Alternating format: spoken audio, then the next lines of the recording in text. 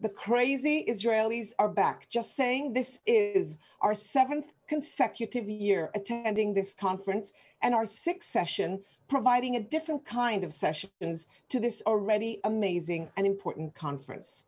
This session will not feature global experts with innovative projects and policies, but rather it will give a platform to hear from the people themselves. And it will also enable you to experience a bit what it feels like to be a person with disability in the work environment. Of course, if we would have been face to face, it would have been maybe a little bit more challenging, but we're doing our best to provide you experience even digitally. Now, for those of you who don't know us, I will introduce ourselves shortly. Access Israel is the leading organization in Israel promoting accessibility and inclusion for people with all types of disabilities in all areas of life. And we always say that accessibility is not our goal, it is the means to an end. The end being true inclusion and improvement in the quality of life for all of us. We are true believers in learning from each other and sharing. And this has been developed throughout the years, and that's why Zero Project is so naturally our partner. They are the ones who inspired us to do these amazing sharings. Now, through Zero Project, we are exposed to amazing speakers, policies, and projects who talk about the challenges, the solutions, the triumphs, and how we can share and learn from each other. Our experiential session offers an enhancement to the already amazing Zero Project content. We want to go beyond talking, to create opportunities to experience and to get to know the people behind the disability. I don't know if everybody here knows, but Israel is probably one of the only countries in the world where by law, every service provider has to go through experiential training to learn how to give accessible services at least once, and annual training on accessible services, which means every single year, which is pretty amazing. This helps to create inclusion for customers, but also for employees.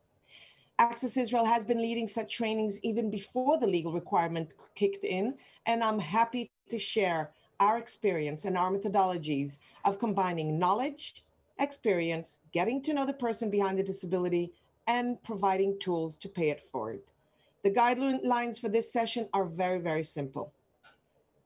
Again, connect the Zoom, so not only you can see us, we can see you. Participate. I'm asking questions. I want to hear you. I don't want to, remain unanswered here. And this is not a session to be shy. You have to participate, really try the best, and there's no wrong answers in this session. So during this 1 hour long session, we will look at the employment cycle from the eyes of people with disabilities, sharing what they experience. We will start from the application stage and end at, hopefully, a successful integration in the new job position. In each stage of the employment cycle, we will examine the challenges people with various disabilities encounter. You will have a chance to experience some of these challenges through our virtual simulators or by hearing the testimonials for people with disabilities. Now, I want to jump right in, and we will start with the first stage. When an employer wants to hire a new employee, he puts out an ad. We need to understand that people with disabilities, in many cases, do not see such ads as addressed to them. They're used to, let's say, not being on the wish list of employers.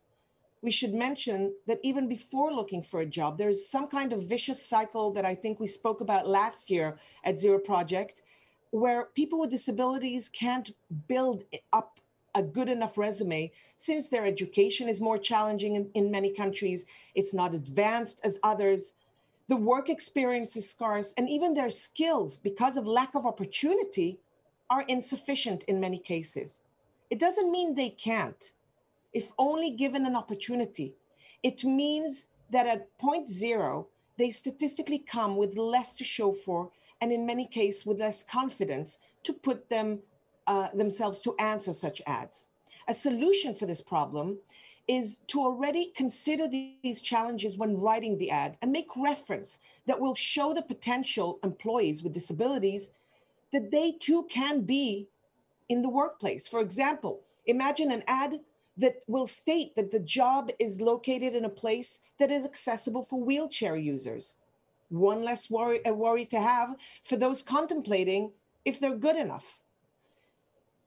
We put out the ad and we receive resumes of potential employees. We need to remember that it's not by chance we call this the employment cycle. Just like physical accessibility, so is the accessibility of the employment cycle a sequence. It's not enough that one stage or another will be accessible. We need the entire sequence to be accessible. For example, training the HR people to be accessible already in the recruitment stage. In one of the large tech companies, I won't disclose the name, they wanted to recruit people with autism. They published an ad that stated that clearly and were inviting people with disabilities to send their CVs. The people in the recruitment offices looked at hundreds of CVs that were received, and they usually scam through them with a systematically top-down format. And if after viewing the work experience, they see that there is no match, they just move the resume into the reject pile. Now, in that case, they received hundreds of resumes that were relevant, but when the manager came to see if there's any matches, she was told that besides a few that maybe can be placed in delivery, cleaning, handyman positions, there were no really matches for the high-tech world. The manager asked to see a few rejects like that and took the effort to scroll all the way down. She found examples of people rejected since their work experience was limited to packing bags at the supermarket. But if recruitment would scroll down to the part talking about education, they would see that this applicant has a master's in computer science, for example. Totally a match for this job. So again, accessibility of the ad, accessibility of the recruitment process. And let's say we pass through those two stages and I'm enough talking, I want to jump to the first person that is going to share his experience. We are now in the stage of the interview. Now, it's important for us to remember that when you come to an interview, you are already nervous and you're already excited. And with all that, you have to face the reaction of the people who you're coming to be interviewed in front of. And for that, I would like to invite Arnon Amit to tell us a little bit about himself. Arnon, please. Hi, thank you. How are everybody? So tell us a little bit about yourself, Arnon. So, hello, my name is Arnon Amit. I'm a professional instructor with Access Israel. And when I was 20 years old, I was involved in a car accident that left me paralyzed from the chest down. And it also affected my hands. My fingers and my hands don't work as well. And I've been living with this disability for 12 years now. I see. And we're talking about an interview. What are the difficulties a person with disability might encounter while being interviewed or trying to be accepted to a job? Well, when employers are faced with criticism over a lack of employees with disabilities, many claim that their company does not discriminate, but that people with disabilities simply don't apply. It is important that employers honestly ask themselves why this happens. The challenge for people with disabilities start even when considering applying for a position. We start asking ourselves, at what point do we bring up the subject of our disability? On one hand, a person might worry that bringing it up too soon too early, sorry, might lower the chances to be considered equally and called for an interview. On the other hand, revealing their disability too late might create uncomfortable situations. For example, being called to an interview in a room that they cannot enter. And until we live in a fundamentally more inclusive society where people don't have to worry about disabilities denying them chances, I think employers that are truly willing to diversify their workforce should clearly state that the position is inclusive and that applicants should not be denied position based on disability and will be provided with an accessible workplace. I see. Now, Arnon, you are sitting in a wheelchair, but due to your injury, you also have a disability in your hands. Can you elaborate a little bit about that and the challenges that you might encounter in a workplace like that? Well, yes, I have a cervical spinal cord injury, and as such, the fingers mostly in my right hand, don't work, which does give a lot of challenges in writing assignments, especially when writing by hand. But I managed to go through that pretty well with typing, and for me, it's the computer really helps with those kind of tasks. I see. When Arnon and I spoke towards today's event, I think that one of the things we spoke about was the looks, the way people look at you with, when you come and they really try to be over nice and over. I want to get to that soon. But before that, what is for you an accessible workplace when you're coming to an interview and you are asked about that? Right. Well, first of all, it's really important for me to get to all of the relevant areas in the workplace, not just the workspace areas, but also restrooms, break rooms, and I do this in a dignified manner. Meaning, if the accessible entrance, it cannot be the back door. I shouldn't have to go through a maze of elevators and ramps in the back rooms in order to join my colleagues on a coffee break, and should be able to independently use the office and leisure equipment. And it's not always easy. Sorry, Yeah. not always easy to notice the challenges an environment might bring to a person with a disability. We must remember that accessibility is a continuum. An employer might have an accessible parking in an entrance, a hallway free of barriers, and a ramp by the staircase, but even one narrow doorway might mean that they can't enter the office. Furthermore, each disability is different, and what might be a crucial issue for me might not matter at all for another individual with a disability.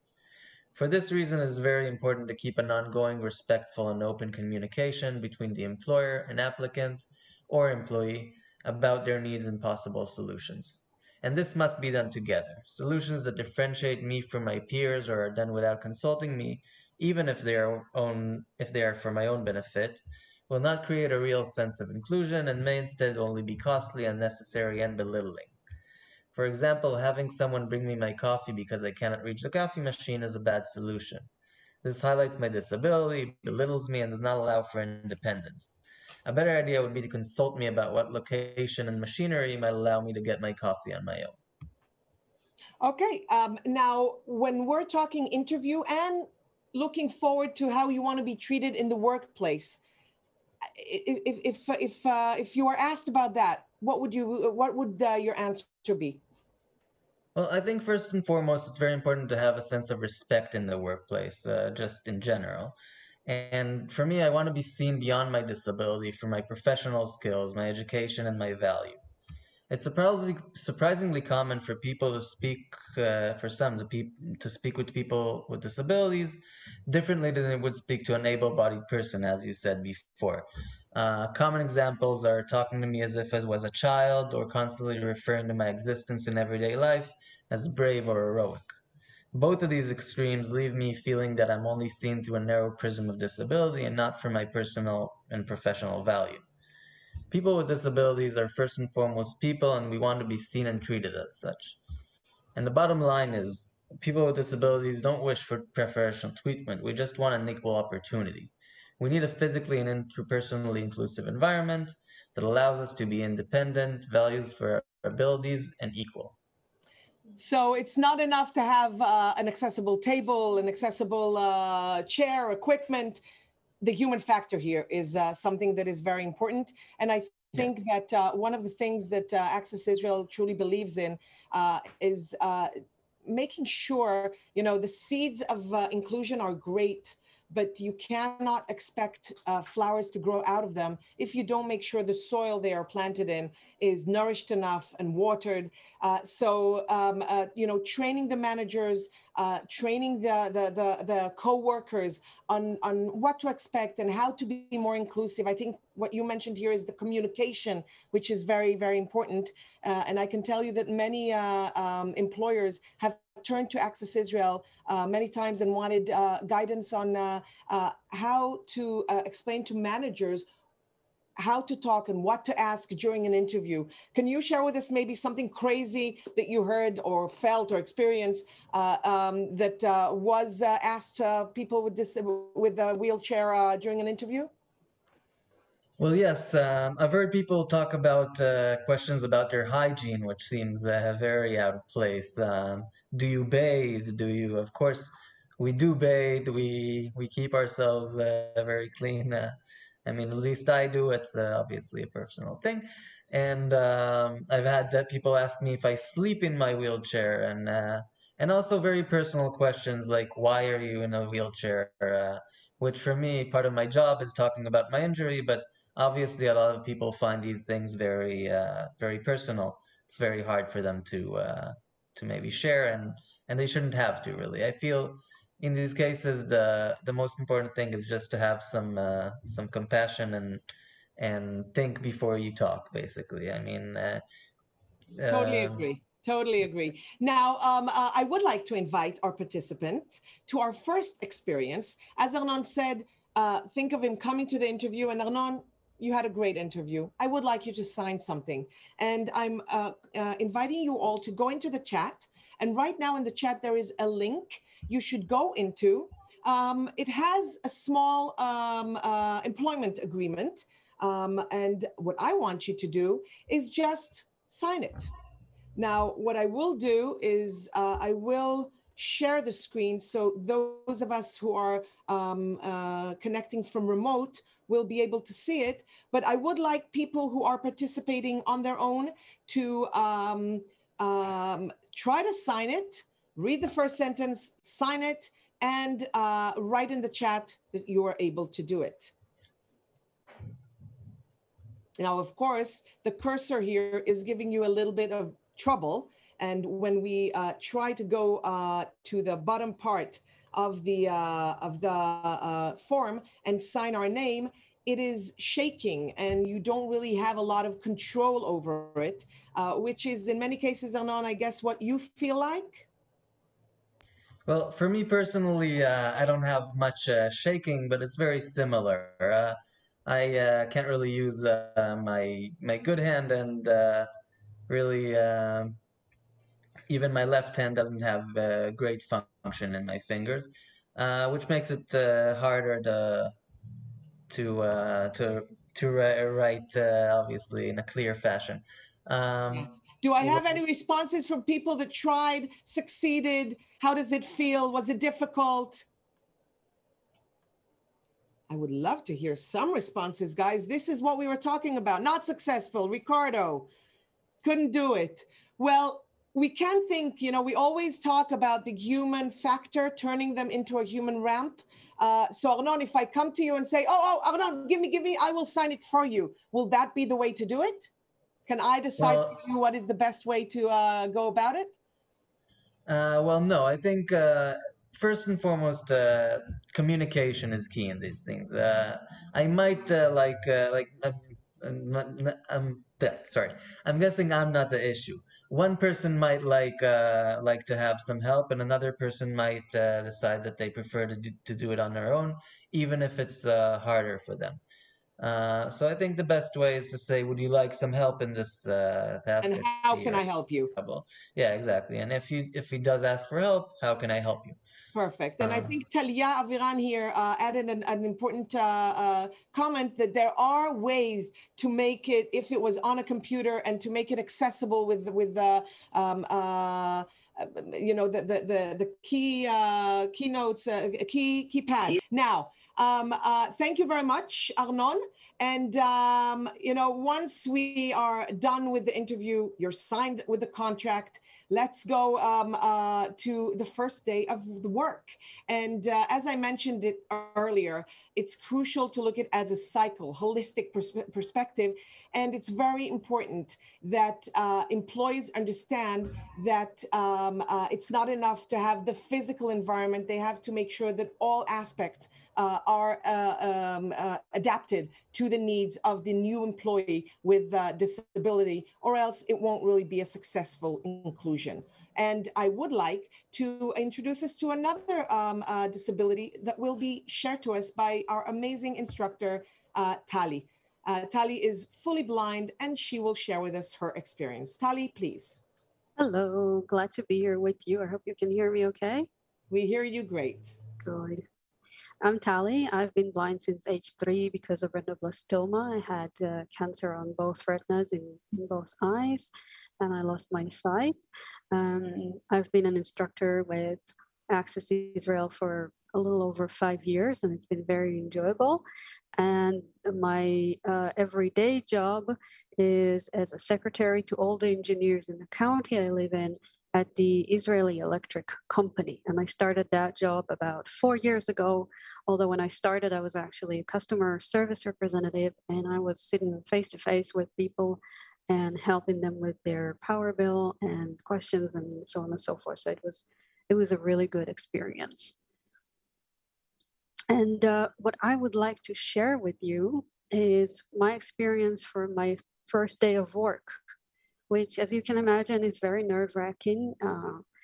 It's exciting. It's a new place, new people, and you don't know what to expect. And when I think back to that day, I think that I had pretty much the most perfect experience I could ever hope for. I came to the office in the morning, and the secretary of the then regional manager met me at the door, and she was my companion for the rest of the day. And when we met in the morning, she actually said to me, "I'm here to make everything accessible for you." These are the words she used. She walked with me everywhere in the first day. She showed me where everything was. She introduced me to everyone. We went over all the forms that I needed to sign, and she read everything to me and helped me sign everything. And I think she offered me about 4 or 5 cups of coffee during that day.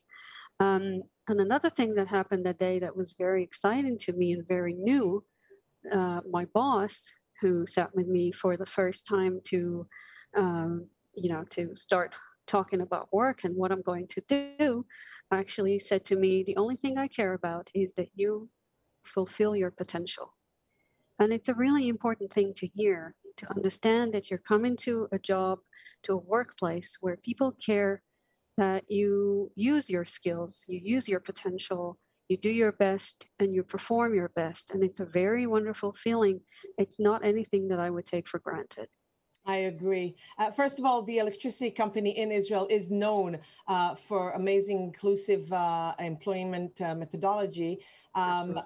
But let's ask from a different angle, because it's not your only job in your resume. No. Did you have any experience that were not as good? Unfortunately, yes. Many years ago, about 10 or 11 years ago, I went to work for another company, and I was doing work with them that had to do with computers and the internet.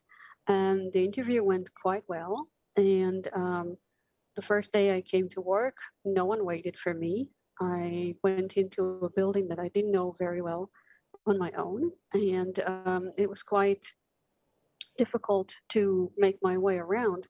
When you're visually impaired or blind, it is very hard to follow visual cues like signs or look at body language, look at where everyone is seated, and try to understand where you need to go. You do have some auditory signs that you can follow, but it is not very easy. So it took me a while to find someone to ask for help.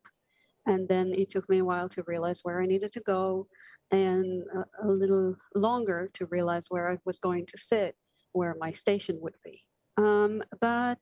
With time and with persistent asking for help and explaining exactly what I needed, it became better and better. So Okay. it was a combined effort. Great. Now, many people think when they hear the word blind, they think black.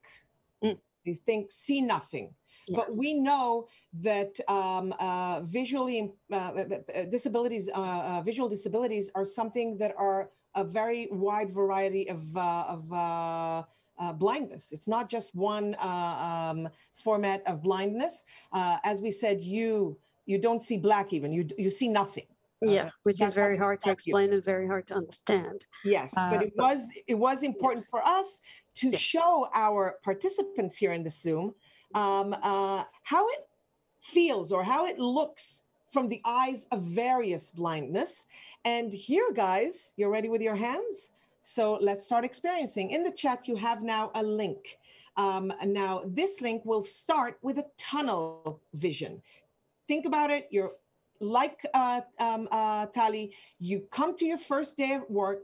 After the greetings, we invite you, and I would like you to scroll to the middle of the page, and you will basically see the open space that we're inviting you to find your chair in as a very black screen with, think of it like you're looking through a straw.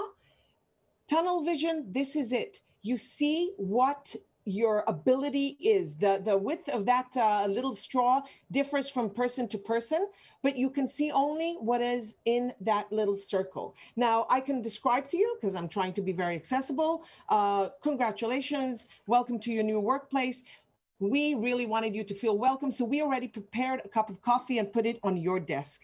This is an open space with lots of tables. Please go to your table. Let's see who the first one is that is going to find their cup of coffee and table in this new workplace. Louis, I see that competitive look on your face. Let's see if you will be the first one. And again, I want you guys to really give it a try. Scrolling through the various tables. We did make it a little hard because all the tables do look the same, but still there is only one for you with a table. And in order to help have the viewers that are not on Zoom experience and see it, I will share my screen now and try to look for that cup of coffee. So I hope that's what you guys are seeing. We're looking through this whole area. Anybody found it? Sharon, I can't see the chat. Did anybody find a cup? Yeah, we have a couple of coffee drinkers. Great. So right here is our coffee, and we're very happy to have you here in our new workplace. And we found a cup of coffee. Now, this is, as I said, just one type of visual disability. And if we want to see the big picture, I will show it to you in a partial color blindness mode. Now, note that whoever saw it through the tunnel saw that the dividers between the table were orange. With colorblind, partial colorblind, you see it a little different. You see it yellowish here. But the idea is very clear. You have here a very big open space. Let's see how it looks when the vision disability is more as a glare. You basically can see that it's very, very difficult to really focus and find the cup of coffee in front of you. And of course, each one of you, I'm doing it on the screen, but each one of you can use and try to see it on their own link that they looked into. And this is blurred vision. And you know, it's very important because in various places, and we spoke to many employees or people who tried to be employees with vision impairment, that if they don't use a cane, if they don't use a guide dog, and they come and they say they're blind, but hey, they're reading a paper, everybody thinks, oh, that's a scam, they're lying, it can't be. People with disability, with vision impairment can definitely walk around without a cane, in some cases, without a guide dog. And remember that tunnel vision, they can even read a newspaper. It might not be as easy as it is for us, but it is indeed possible. Because it all falls under what we call legal blindness. Yes. And so we may use the term blindness, but we are actually talking about different shades and different varieties of vision. Perfect. So Tali, if I had to sum up one tip that you have for your new employee, what would it be? How would the integration be best? Employers should keep in mind that it's very important to ask people how they can help them, if they need help, and how they can help. Independence is not doing everything on our own. Independence is deciding what we want to do on our own, and what we want to ask for help. It is the person with disabilities' responsibility to explain what they need and how they can be helped. But it makes it easier if you establish an honest and open dialogue with the employee. And if you have concerns, if you have any fears or hesitations, find an organization that can help you with information, because information will give you a better feeling, a more comfortable feeling. And once you feel more comfortable around an employee with disability, it shows in everything, and it makes a big, big difference. Perfect. Thank you. I would like to invite, it's not by chance that Access Israel likes our webinars to always be in this format with all the windows that I can see you guys. If anybody would like to share up till now his experience with a vision, did you ever see through the eyes of a blind person? If anybody would like to share, please unmute yourself. We'll be very happy to hear what you have to say.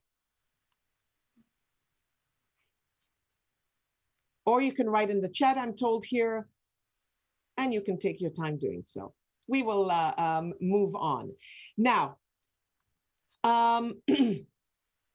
after we viewed through the eyes of the blind, and after we heard it from Arnon, who sits in a wheelchair, but other than that, he's amazing, we will now continue to the next stage. It is very important to us. Up till now, we were talking about disabilities that in many cases are visible. And one of the questions that we always ask, and I know that many people think it and never ask it, what is better? To see a disability like Arnon in the wheelchair, or like Tali, or not to see a disability and come to that first day of work? I would love to hear it from the participants. And beware, because if you're not going to answer, I might pick on you. Louis, come on. What do you say? Unmute, unmute. I'm sorry, I was replying to a... Yeah, we're doing simultaneous things. But my question is, what is better? To see a disability or not to see a disability? And again, think about the first day of work. What do you think? What is better, to see a disability or not see it? To be a person with a visible disability or not? Okay, there's no wrong answers. It's whatever you feel, what you spontaneously think. To have a visual disability or not? Is that your question? No. Is Rodriguez says that I'm giving a trick question. You're smelling right. It is a trick question. The question is, you are now with all the nervousness of the first day of work. Now, I'm telling you, you're coming with a disability. You can choose a disability that is seen, like a wheelchair, a guide dog, or a disability that is not seen. And there are mental disability, maybe cognitive disability, hearing disability. What would you think would be better or more challenging? I would say a seen disability, but then again, I'm not, there are pros and cons for each, I think. Yeah. Totally. Anybody else want to share their view? I see that in the chat, Roderick? Who is Roderick? Yes, it's me. I would love to hear from you, a trick question, and what would be your answer?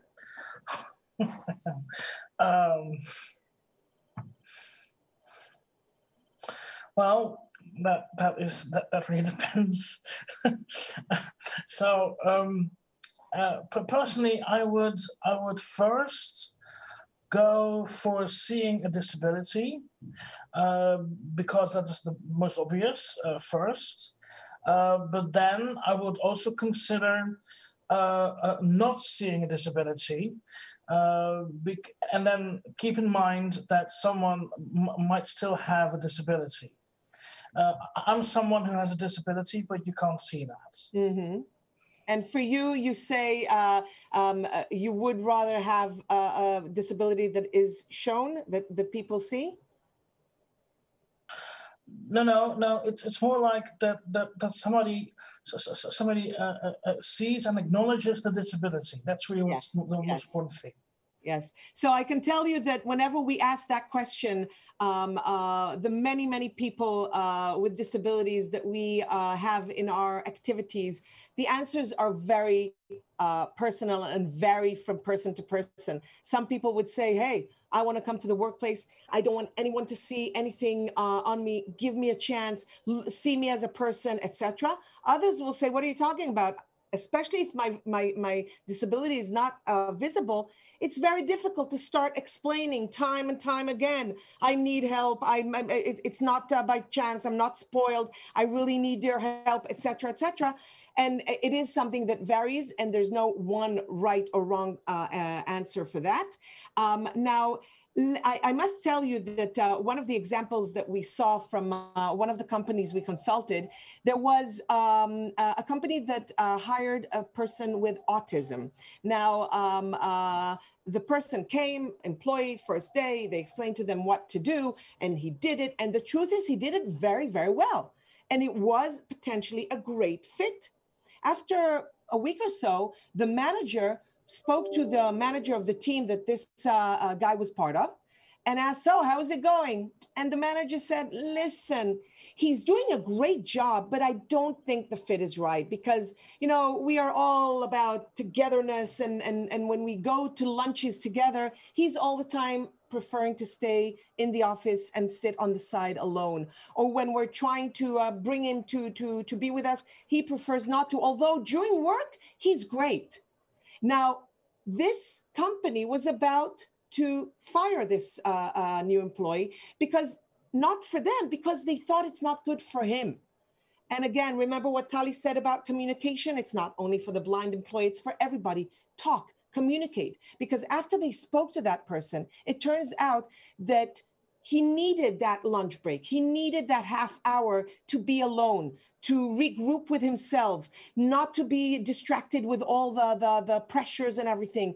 And for him, it was a great fit. He was very happy at the job. And once we made this connection, made this communication, he continued working very successfully in that same organization. Now, I would like to give you another example of the non-visual, non-visible disability. Sorry, I want to do a document share of the same employment agreement that we did on with Arnon that he signed. How does it look from the eyes of somebody with a dyslexia? One second. Shelly, you're sharing it? Here. So if I want to be really mean now, I would love to have a volunteer from the audience who will read just the first sentence or two. Now, of course, this is taking it to the extreme, but it is here to try to make you feel, try to make you understand how it looks for somebody who doesn't look like a person with disability. His disability is not visible, but still, this is what he's coping with. Do I have a volunteer from the group? Yes, Rodrigue. Thank you. Employment contract. Yes. This document constitutes an employment agreement. Employment, the employee agrees that he or she will faithfully and to the best of their what? Ability, yes. Ability? Okay. And you know, try to think that I'm standing on the side of you and saying, come on, Rodrigo, what's the problem? It's just one sentence, read it, and let's get on with it. You know, we're paying you by the hour. Yeah. Now, this pressure and this, you know, we always have a good job. In the chat, you're giving a thumbs up. Good job, Rodrigue. Roderick, that's the name? Roderick? Roderick, yeah. Great. Yes. So, Shelly, you can unshare this, and we will continue with our next speaker. Now, when we are talking about people with a disability that is not visible. I know that one of the disabilities, at least in Israel, we have been seeing it throughout the years. One of the disabilities that are not very popular in talking and in sharing and in inviting for lectures are people with mental disability. But they are totally part of our workplace, or should be part of our workplace. And I must open a parentheses that I think that one of the things that we hear from employers following the corona virus and the quarantine and the working from home and being alone and being away, we have many employees that were not considered with mental disabilities or before, but now are experiencing those anxieties and many other hardships. Now, this is something that needs to be on the table. And I am so proud and so happy to invite our next guest, Adi Geffen, who will share her experience. Now, Adi, we went through the interview. We went through the first day of work. You are now working here. It's not new anymore. Please share with us, first of all, about you and about your experience. Thank you, Michal. I'm very excited, and I apologize about my Hebrew. I hope everyone will understand me. So I was working 1 month in a new job and didn't told anyone I'm dealing with a complex post-traumatic disorder. Didn't tell anyone. Everyone on work loved me. I was a lovable person, always happy and fun. And one day, it was a long week of hard and long depression. I woke up, I couldn't even get out of bed. Everyone there, I couldn't barely speak. I couldn't send my kids to school. So I WhatsApped my boss and I told him I'm not feeling good. He didn't understand what I mean and made me come. So I took a taxi because I couldn't drive. I go to work with my pajama, my neglected pajama, because I didn't have the power to replace to something else. And I just sat there and cry, and my head was in the cloud. The boss was yelling at me. Everyone was speak very loud, and the workday didn't over. It was a nightmare. It's like I have, how I explain, it's like I have two people inside me. The first one is lovable and can be the nail of the party, and the other one is very sad and wants to be alone and very even lonely. So hi, my name is Adi Geffen. I'm 37 years old, divorced and proud mom to 3 beautiful kids.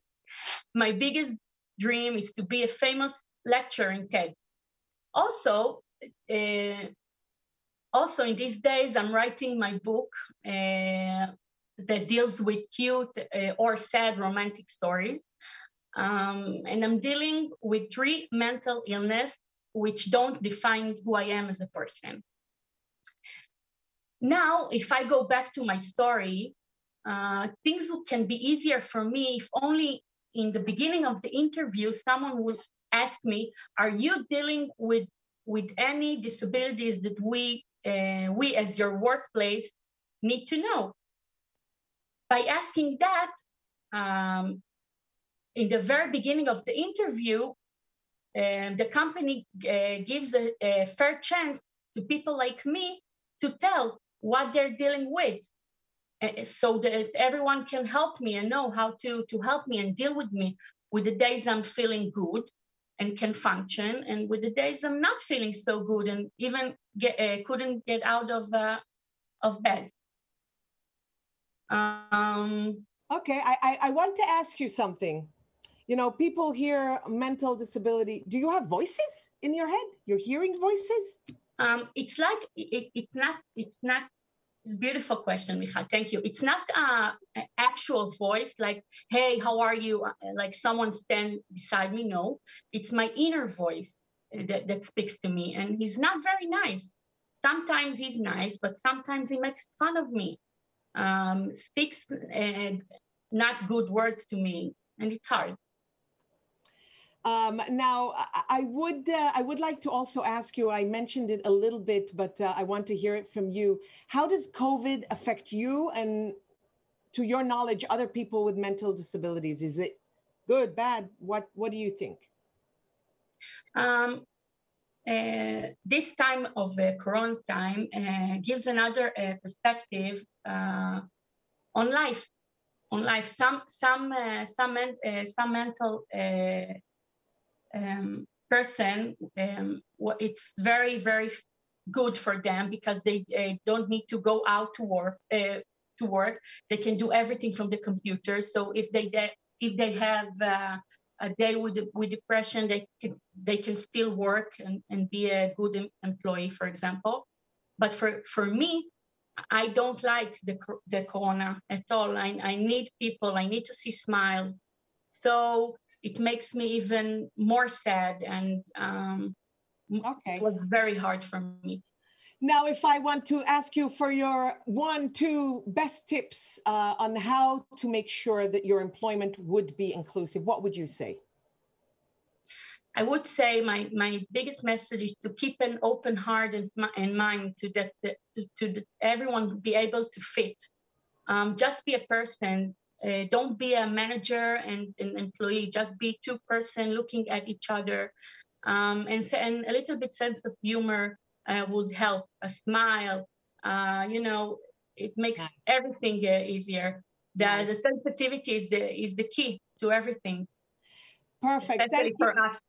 Yeah, thank you so much, Adi. As always, I love hearing you. And you will stay here online because maybe some people will have some questions. But I would like to add another story from the routine day-to-day work. We had one of our companies, a big bank, that employed a lady with hearing disabilities. Now, again, it's not visible. And she came to work, and the truth is she didn't want to share with anyone that she had such a disability.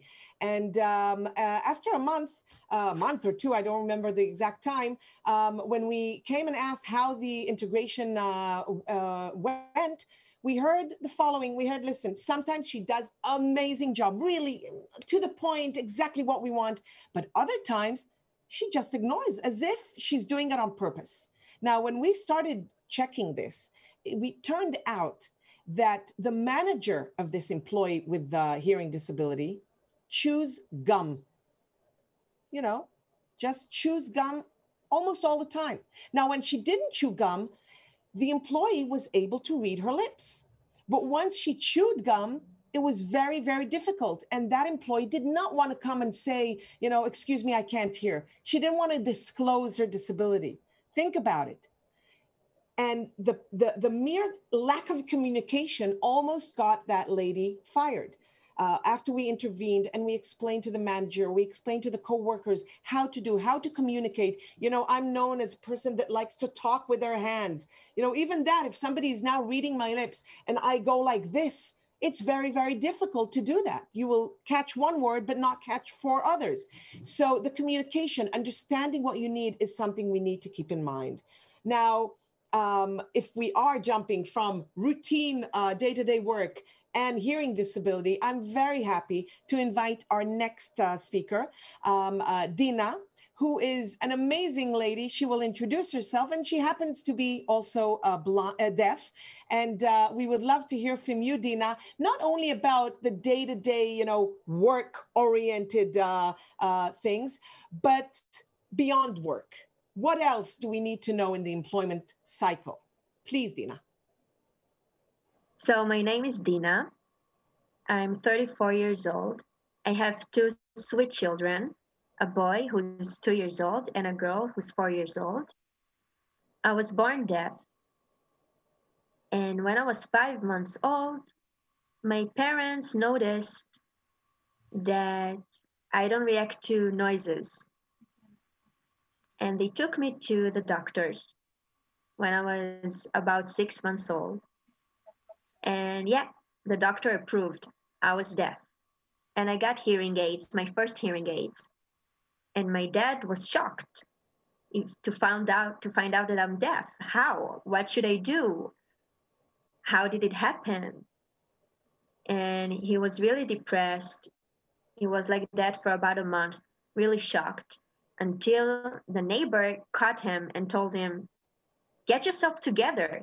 You have two sweet girls, me and my older sister who is hearing. They're both smart and they will be okay. Don't worry. And so he got back to himself.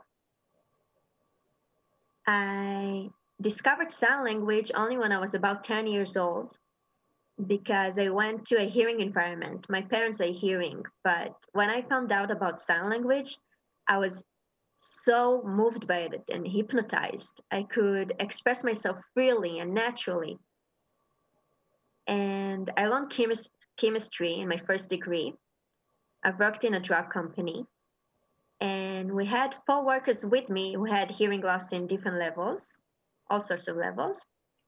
And one deaf person who worked there brought me to work there too. And I brought my friend who is deaf also, and she brought another friend. And my direct manager was a hearing person who was really old, about 80 years old. And he immigrated from Uruguay, and he had a really heavy accent. And I couldn't understand him. And he couldn't understand me because I had a deaf and hard of hearing accent. So our communication was really off. And I felt that he has no patience for me. And he gave me really simple tasks and simple jobs.